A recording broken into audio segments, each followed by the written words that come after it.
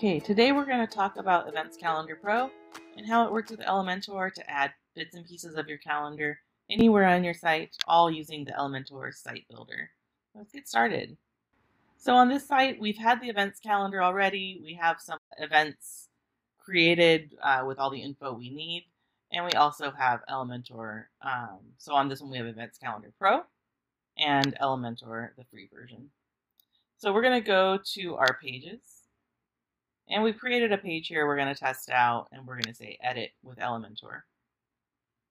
As we get here, you'll see that we've set up our fake little coffee shop, and this is from one of the Elementor out-of-the-box templates. But what we want to do on this coffee shop is add a section here with some of our calendar info. So over here on the left, you'll see all of Elementor's widgets. What we're going to do is add a section, and as we get to the bottom of these, you'll see there's a WooCommerce option and various other ones, but you'll see the events calendar now once you have Events Calendar Pro installed alongside Elementor. On this one, I want to go ahead and add a photo view to my coffee shop so people can see upcoming events. So you'll see I'm going to put the calendar in there, and I get to choose my view.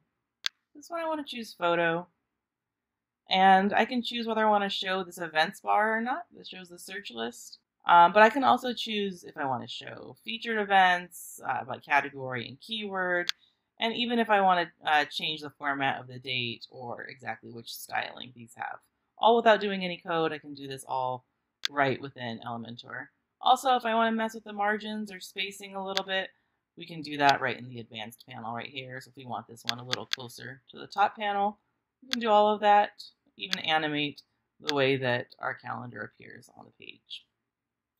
So that's pretty great with things we can do with adding one of the views. You can do that with month view, list view, really any of the views that come with Events Calendar Pro. You can do that built into Elementor. Another option we have is to maybe just want to highlight one single event. And with this, we can choose a different event, or it'll just pull up our next one immediately. If I wanted to, I can go by event ID of the page I'm on, or manually enter a page ID. I could also search or do by slug. I can also filter many other ways. What's great about this is we've broken up this widget into all these different pieces, so I can choose what I want to show. So for this one, I can choose title, date and time, cost. On this one, I don't really think I want description though, so we're going to go ahead and hide that description, but I want to keep the meta box so people know what's going on down there. And also if I have advanced fields with Events Calendar Pro, we can make sure that they show up and how they do. So this is everything here. This widget here is full width, but if you want to adjust things, you can always add a new column, and you can see it just goes full width to whatever column you are. So you can adjust this wherever you like. If you just want it in a little sidebar or in a smaller piece of your site, it's really quite flexible. So as we go, basically, you'll keep using these widgets for whatever you need for this. So we can do our countdown for our events and all the other things, and also, preview what our pages look like on our site. So that's Elementor with Events Calendar Pro 5.4.0.